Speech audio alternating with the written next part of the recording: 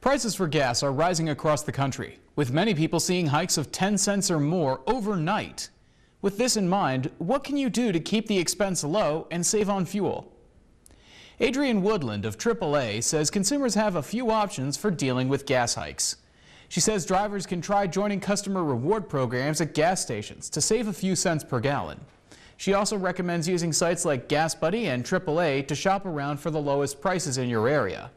When it comes to your vehicle's fuel economy, Woodland says you can conserve gas by easing off the accelerator. Slow down. Fuel economy diminishes significantly at highway speeds above 50 miles an hour. And you also want to consider driving conservatively and avoiding aggressive driving. Aggressive acceleration and speed reduces your fuel economy. Woodland also suggests mapping your errands strategically by selecting stores that are close to each other. That way you can get everything you need in one trip.